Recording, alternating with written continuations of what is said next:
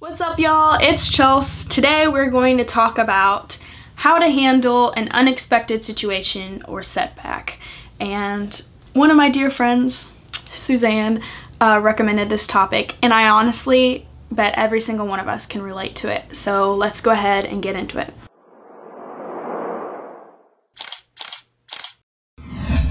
So recently in my life, a lot of different things have happened that have really, if you look from the outside, people can see it as a really big setback. And sometimes they really take us by a whirlwind and we don't know how to handle them, and especially if you don't have much experience with just hardship and like your life has been pretty good for a while, but then this happens. And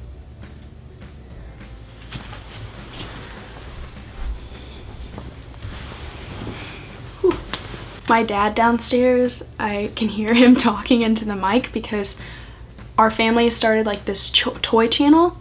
And also I wanted to let you guys know, if you have like any sort of siblings that are really young, or just anyone you know that's like really little and that likes to watch like little toy unboxing videos, we started making that on a different channel called The Toy Star.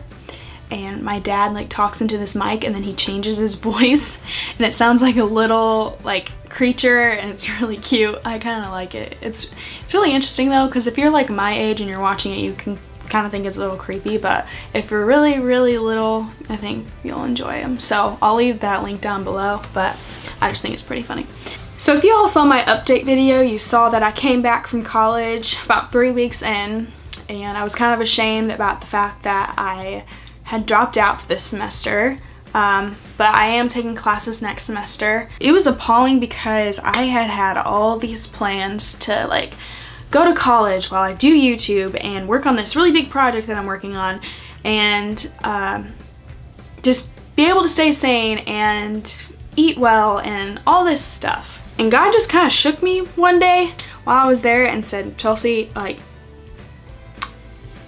right now is not the time for this. And I did not want to listen to that, and I became really depressed because I was like, no, like, what are people gonna think of me? Like, I just wanted to be that one relatable person on YouTube that actually goes to college and does all these videos about them and doesn't just, you know, run with their YouTube thing and thinks that it's gonna be completely successful their entire life and all this stuff. Like, all these thoughts were going through my head. And so during that time, I came home. I was super depressed. I literally couldn't eat. Like, I would try to eat and then I would throw up, and it was really kind of scary because I had never like experienced anything like that before, and I didn't want to be around my friends over here because I didn't know what they would think about me just like not being in college anymore. And then other family stuff happened and other stuff. It was just like everything kind of hit at once, and I thought everything was gonna be good like once I came home and I could just like get back into the swing of things of like my old routine and just really figure out like what God wanted me to do with my life, because apparently my plans were not what he had in line for me at that point. And I can see now that there is a reason for this season that I'm going through, and that there is a plan that God has, that it's much bigger than what I had set forth for myself. And it was hard to see that like in the midst of it, and I am still kind of like going through certain things related to what I all talked about, but I have chosen not to be super specific about it because I really believe that I need to have some sort of sense of privacy in my life, and not everyone needs to know everything. But if you've been following me on my social media, like, you know that I have been making the best of this time and everything, and I spend a lot of time in God's Word, and I spend a lot of time just reading different books from like Joyce Meyer and Louis Giglio, and The Purpose-Driven Life is one of my favorites.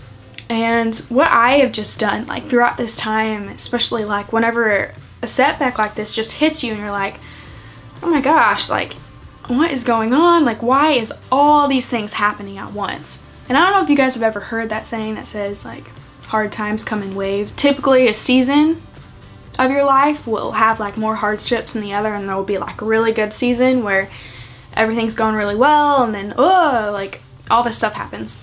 And so I had never really experienced like where all this stuff has kind of happened all at once, and so I didn't know how to handle it. At first my initial reaction was, God, why are you doing this? I was blaming him, and that's not what you're supposed to do. And I don't recommend that, because God has a plan in the midst of your terrible circumstances and when you feel like everything's going wrong. And if you haven't heard that song that says, your world's not falling apart, it's falling into place, it is really true, because you can feel like everything's crashing down, and you can feel like you have no control over everything. And trust me, I know if you feel like you have to have control over everything, you gotta let that go. Because I used to be such a person where I was like, oh my gosh, I have to like do this and blah blah blah, and this, if this doesn't happen, then this won't get done. And if I just don't feel like I have control, then oh my gosh, Chelsea world is just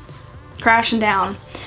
But I realized that the person that is in control is God, and I have had to totally just like give up that control and be like, God, I want to know your purpose for my life.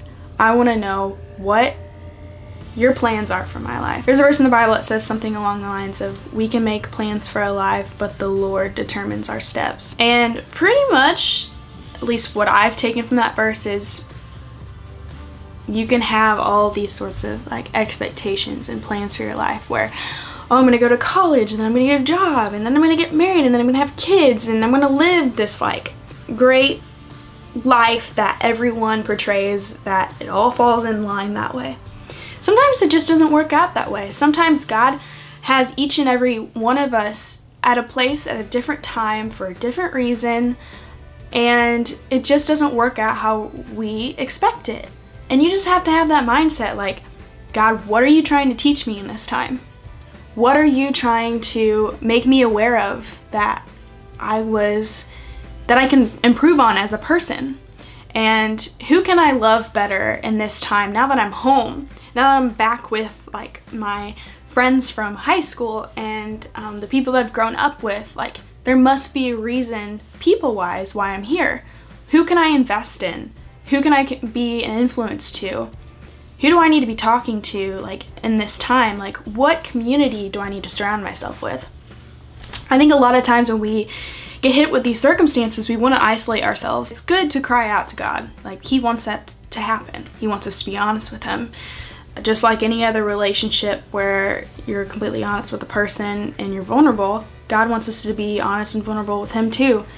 It's okay to be really emotional and sad with God. He encourages us to tell him our true feelings and what we're going through. Because it's much better to do that to him than it is to tweet it out to the universe to hear and get multiple text messages saying, are you okay? And then you're just like, I really don't want to talk about it. Well, then why did you post about it? Because you obviously want someone to talk to.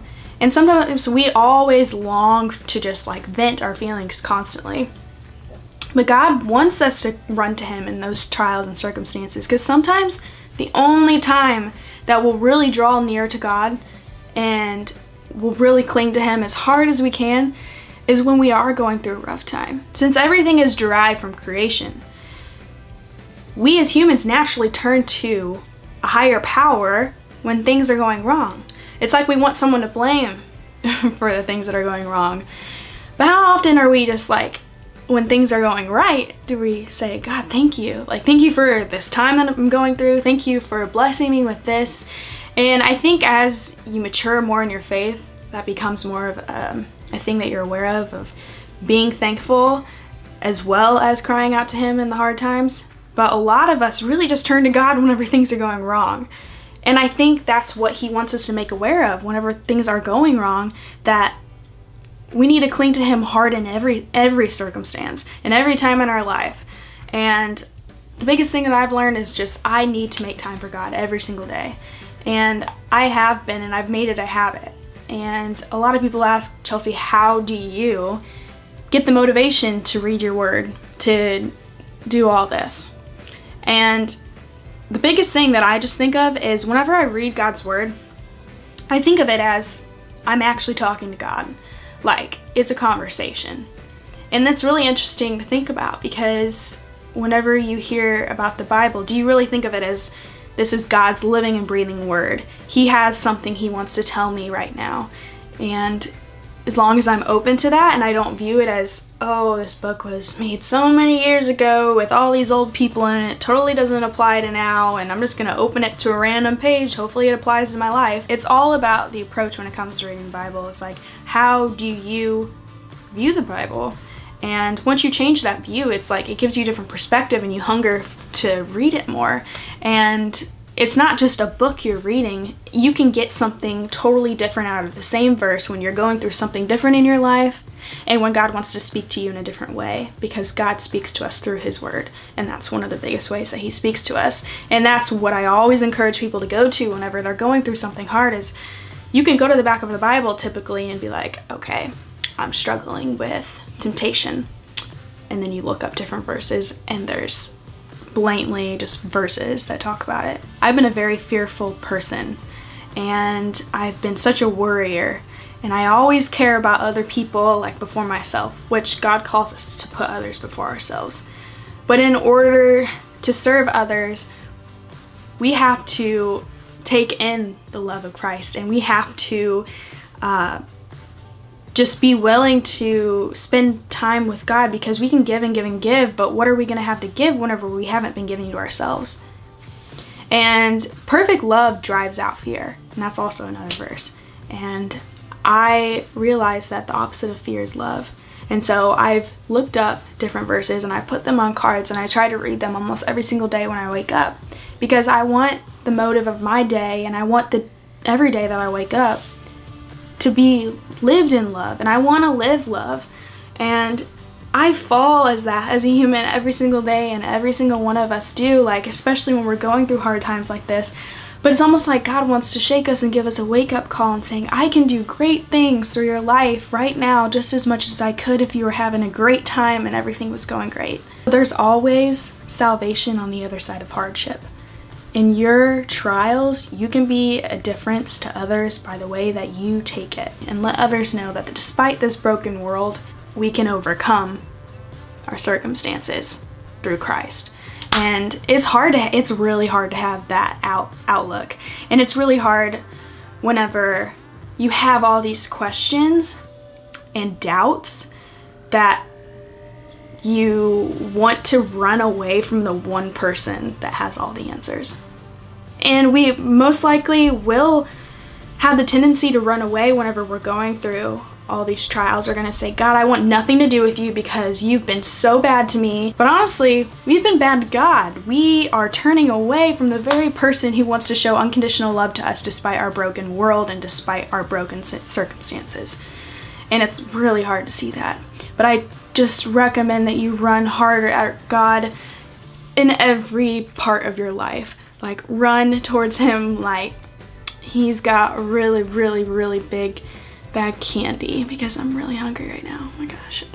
The one last thing I want to leave you with, and something that is hard to see, especially when you're going through something in a setback. There is beauty in hard circumstances. There is a closeness that you can have to God that you couldn't necessarily see or have the longing to have whenever everything's going great in your world. It's almost like a beautiful essence whenever you are so close and clinging to God, because he is literally the only good thing in your life right then. And he's always going to be the best thing in your life.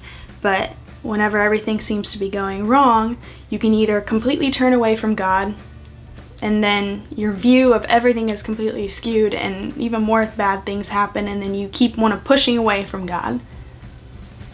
Or you can run to him, the person who has the answers, and the person who will reveal all those things to you in due time. And you have to understand this. Although we understand quite a lot compared to a lot of different animals and all that, we will never be able to understand everything. And it's nice to have that mindset, because we may have questions that might not ever be answered, but they will be answered in heaven, or they will be answered in hell, honestly. And you just have to choose, like, how am I going to spend my life? Because this is not our forever home.